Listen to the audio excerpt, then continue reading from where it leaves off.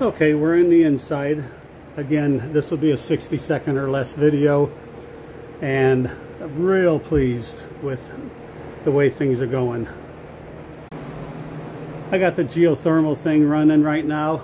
It basically pumps the hot air from the top down into a bunch of tubes that runs underground. And then they just come up in a series of different spots in here.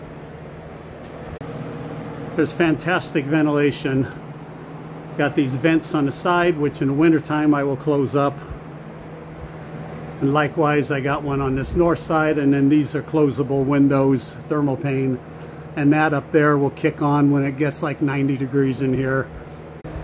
Because of all the rains, I've had a few issues with this door, but I think I got that solved right now. Got a few things planted: tomatoes, peppers, lettuce, cabbage.